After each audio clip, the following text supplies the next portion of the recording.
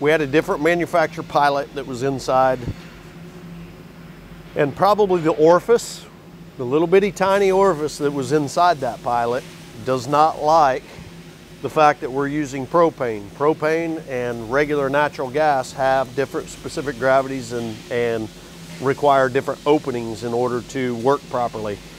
All right, it's purging. Oh, look at this. Right off.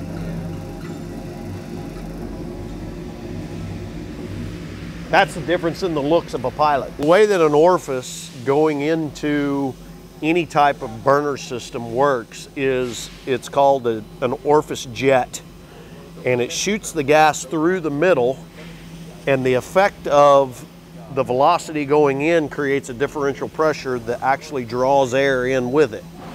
Gas has to have air in order to combust. It's what we call releasing.